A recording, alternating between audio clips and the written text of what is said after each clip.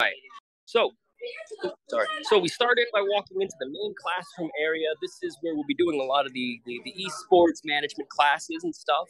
We pan over to our right. We have our lovely retro wall with a old school style arcade cabinet with over 120 different games. This is mainly just an emulator, but it's nice to have. And we head over here. We have our old SNES and our little Super Nintendos right there with our Xbox One and Switch. This allows us to just, we're going to enter the Matrix if I do that. Roger's desk over here. The desks are a little jumbled right now, but this is the pride and joy right here. I love this. Our little Shoutcast desk that we have there. Say hi, everyone. All right, this is the little setup where I was sitting at to play Rocket League. This is awesome because we have all the different peripherals that we're going to need down the line once we really understand and master it. And then for the main event, if we head over here. Say hi, Sean. Hello.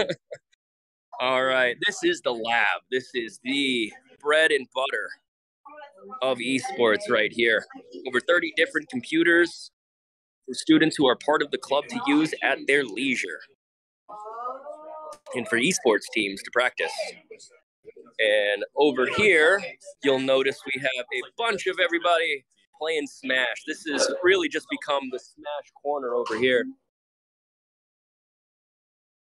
All right. Who's winning, guys?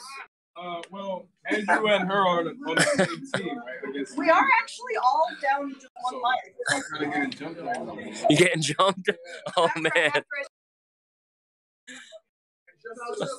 Oh, no, nice to meet you, sir. Nice to meet you. All right. But let's see. But, I mean, other than that, if you guys have any questions, pop them down in the chat right there. Either me or Chris will be able to answer them for you. But I'm pretty proud of all this. It's a good time to go to post. All right, I'm going to hang up the call.